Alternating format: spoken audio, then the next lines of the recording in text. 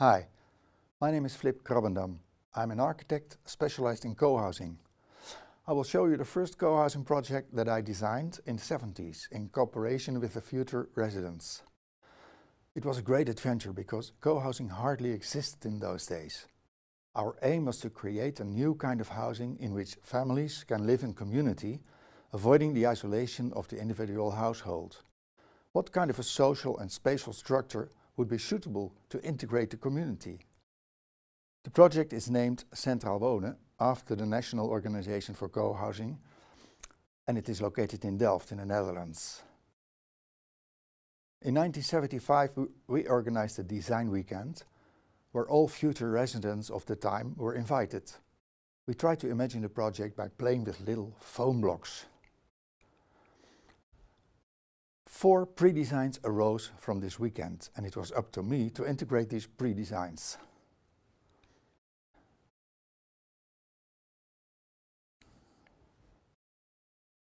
What we tried to design was a sequence of 4 scale levels: individual households, groups, clusters, and the project as a whole.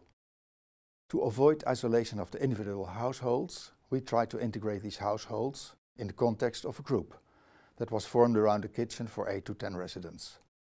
But now we had to avoid isolation of the groups. So we invented a new context on a higher scale level, the so-called cluster, which is a unit for 30 to 35 residents, and it has facilities such as a laundry, bicycle storage, workshop and garden. Clusters could be integrated in a higher scale level in the common facilities for all 100 to 120 residents. That consists of a bar, a room for yoga and physiotherapy and a workshop, and also common vegetable gardens. Here you can recognize the 3 cluster gardens and the common area in the middle. To prevent the project as a whole from isolation, we situated the common facilities next to the central area, open to the outside world, so people from the neighborhood could easily enter these facilities. When the group consisted of about 75 people, we decided to divide the group into 4 clusters. Now each cluster group could start to modify their own cluster in the building. To facilitate the decision-making process and to show the future inhabitants the different sizes and possibilities, we built a real scale model of a group kitchen, corridors and private living rooms. The model was built at the Faculty of Architecture in the University of Delft. In this image we recognize the private rooms, the group kitchens, the clusters and the common facilities. The decisions of the future residents had led to irregularities and differences in the plan. For instance, some but not all private rooms are enlarged. Some group kitchens are basic and square, others are enlarged and rectangular. And what we cannot see here, sometimes attics are added, sometimes not. To avoid isolation of the groups, residents have, within the clusters, access to more than 1 kitchen. The next step was the design of the facade. We designed it in a way that it could be altered easily by the residents. We thought that it was a right for residents to be able to alter their own facade according to their own taste. However, this did not work in the practice. So we decided to color the facade in a playful way. And this is how the project looks like from the outside and from the inside. Not only the design process together with future residents was an adventure, living in the project was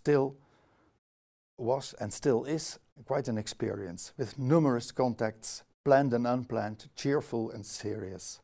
I learned a lot about spatial and social structures and about facilities that can support these structures.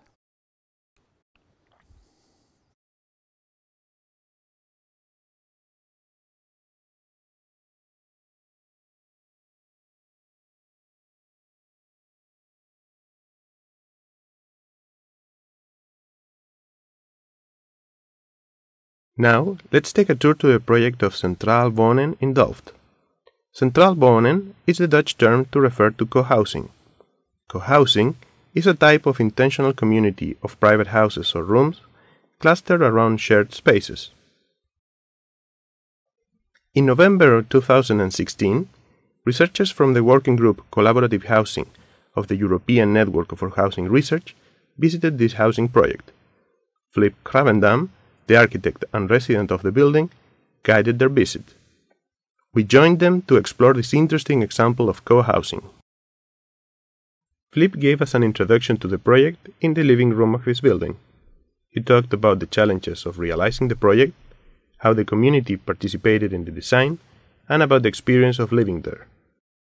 Yeah, that's a good question, because when people ask us, how about your privacy? You're always in the group, how about your privacy? And then I said, how about your privacy in a nuclear family? End of the conversation. Yes, and we had quite a lot of children also. Yeah. There were even families that moved in here because of their children.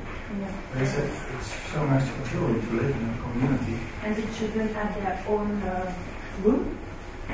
Private room? Their own room, but not their own house.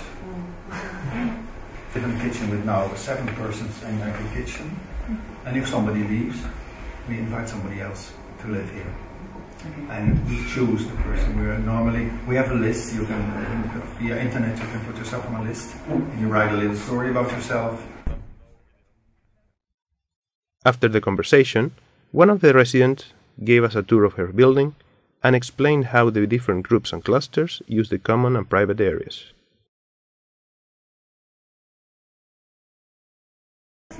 It's for 4 groups. So there are 2 groups here and 2 groups over there. Okay, and they can meet up there. And then we can all meet up here, which is really nice in summer because we can have barbecues and so, and we can just light a fire outside and meet each other. So that's really nice. And every living group has their own way of doing things. You know, they do it different than we do. And it's nice to see. The living room and kitchen are used by a group of 8 persons. They organize themselves to cook, buy groceries, and clean the place.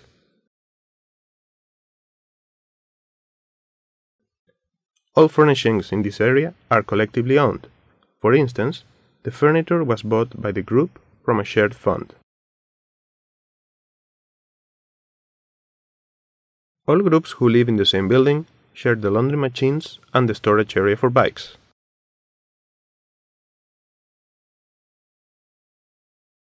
Now we move into the more private area of the building, which is shared by a cluster of 3 to 4 persons.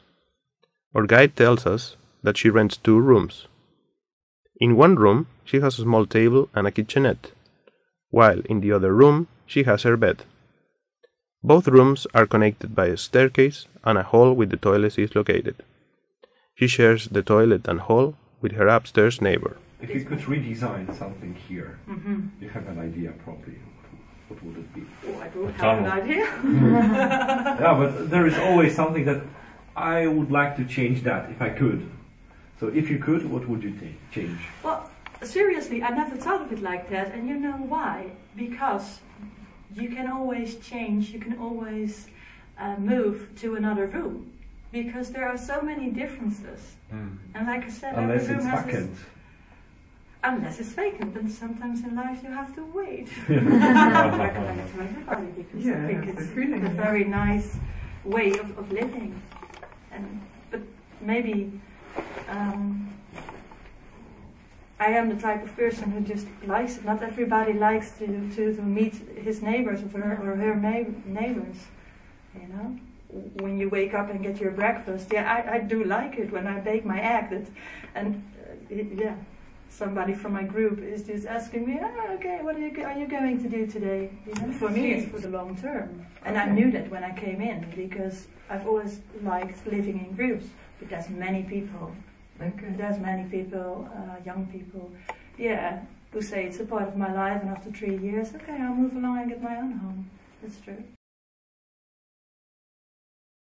Centraal Wonen seems to be a successful example of a community-led housing initiative.